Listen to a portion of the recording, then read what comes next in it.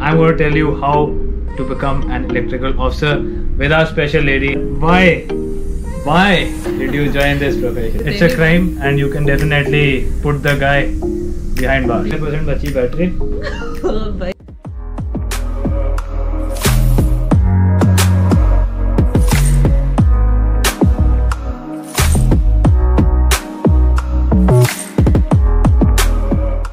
What's up guys, welcome back to another day. I see you are doing absolutely amazing, and on this special occasion of Christmas, you see this beautiful Christmas tree we have set up. I have taken this opportunity to tell you guys how to become an electrical officer, and Romita over here, she's our electrical officer on board. Emma, she's going to tell you how to become an ETO or electrical officer. Or electrical officer from India. In any case guys, if you don't understand my words or her words, I will put in the description down below. So you can see the links to the various websites and you know the exact criteria. Like I have shown you in my earlier videos how to join Merchant Navy as a navigational officer or marine engineer. So you can check that out if you haven't checked it out yet. So okay, Romita, first question: how did you join this? Like, what is the exact criteria in 12th and your degree? Yeah, I'll just go with the procedures. Okay. First, in 12th, you need 60% in PCM. Okay, 60%? In PCM. In PCM. 50% in English. Okay, just a moment. Guys, PCM is very important for all the fields in Merchant Navy except for the GP ratings. That's why PCM is a must in 12th and 50% English. In English, yeah. Same for the DNS, BSc and BTech. So that's a standard we have as per the guidelines. Okay, and then we need diploma or degree in electrical engineering, electronics engineering, or electronics and communication, electronics and telecommunication. These are eligible branches for ETO course. So 3-4 things, right? Yeah. People would like to know what was your process of the entire degree? Like, how did you start and when did you finish? So for if you're, suppose example, if you're going for Tolani, yeah, so pre-C course, for that also you have to undergo technical interview and HR interview. 2 interviews? Yeah, 2 interviews will be there, and also 1 written exam will be there. TMI, SAT, that's what they call. Yeah. Okay, that's mandatory, written exam and 2. You have to clear that. You have to, once you clear your written, you have to go for technical interview. Okay. And then HR interview. And then 4 years? 4 years. Wow. It's 4 months pre-C course. You have to undergo with that. Okay. And during that course itself, there will be campus placement. Okay. You have to appear for interview in various companies. So you got campus placement by Maersk in Tolani? Tolani, yeah. Okay. And other companies also come in? Yeah, other companies are also coming, but for me, first company was Maersk, so I got selected. Okay. That's fine. And then after you complete 4 months, then you go on board? On board 8 months training. As a cadet? As a trainee ETO or a cadet. Trainee ETO or a cadet. Yeah. And then you go back? Then we appear for COC exams. COC is Certificate of Competency. Certificate of Competency. That's the license, guys, which we all have to clear from the MMDs, which is the mercantile marine departments in various states in India. They conduct examinations. Yeah. Then you get your ticket to sail as an officer, and then you come on board as a ETO. Yeah, as a senior means. As a senior. The rank after trainee ETO. Trainee ETO, and then there's another rank which is the senior, which is what you are now.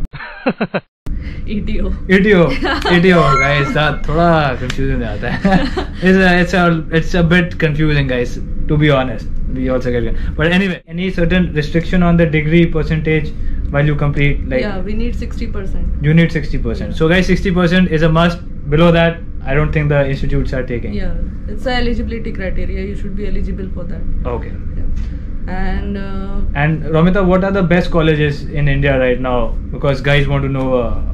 Keep asking me. I'll go with where I have done is Tolani. Yeah. That is one of the best college. Okay. Practical, theoretical, every knowledge is very good. Okay. Then another institutes which I know is AICTE. Okay. Great Eastern. Anglo-Eastern? Anglo-Eastern. Yeah. Okay. So these are the 3-4 colleges, but you can do your research as well. She done it from Tolani, so I'm also from Tolani, ex-Tolani. So we know the institute is good and we've got placed from there. So that was a good campus placement. Campus placement is very good. So you can go for Tolani as well. It's not a problem. Okay. Yeah, that's a good. On this occasion of having a female seafarer, I also wanted to put some insights of how her experience has been being the only female on board. So let's ask her a few questions I have prepared, and you can give your honest opinion. Romita, if you want to say something, because a lot of girls are also watching this and are aspiring to become seafarers. Okay, so Ramita, first question I had was, what is the toughest part being on board as a female seafarer? What I experienced was like acceptance from the crew. Acceptance. They means it's a trust issues. Whether if I am a female, how can I do this job, that job? So it's a trust issues. Yeah. Acceptance first of all. Acceptance. Okay. Okay, Ramita. That's the toughest. But I can tell you guys, I have seen her work in multiple occasions. Really nice. And for me personally, I don't have any trust issues. I know that once the cargo is coming, the reefers are coming, she's there to take care of it. 1,000 reefers, guys. Like I told you, she's taking care of it with another cadet. So mostly she's the sole responsibility for the reefer. So responsible person. That's a tough one. And thanks Ramita for that. Is it safe for females to be on board? Like, do you think there's any issues which you want to, safety wise, security wise, I never feel there is any issues on board. That's good to know. So it's a good career option. You can definitely just go for it. But no, nothing. But it is quite tough being the only female seafarer, right? Yeah, sometimes I would say it is. Even I feel that you're alone and guys are just in groups and some loneliness will be there, but yes, you have some other facilities. You can play, you can cook, you can read books, you can watch some movies. I like that. Your own ways. That's nice, Ramita. That's good to know. Ramita, next question I had was, are you treated equally on board? Yeah, it depends upon company as well. It depends on the company. On the crew members. Members and company. Yeah. Both. So for me, I treated equally. You're treated equally. Yeah. That's good to know. Okay, Ramita, next question is, have you faced any uncomfortable situation or harassment on board? See, harassments are of two types: physical and mental. Physical, I never faced. That's okay. I never wish to be. Yeah, but I hope it never happens. Never happens with anyone. It's a crime, and you can definitely put the guy behind bars, and you should. Yeah. And mental harassment, sometimes like I said, trust issues.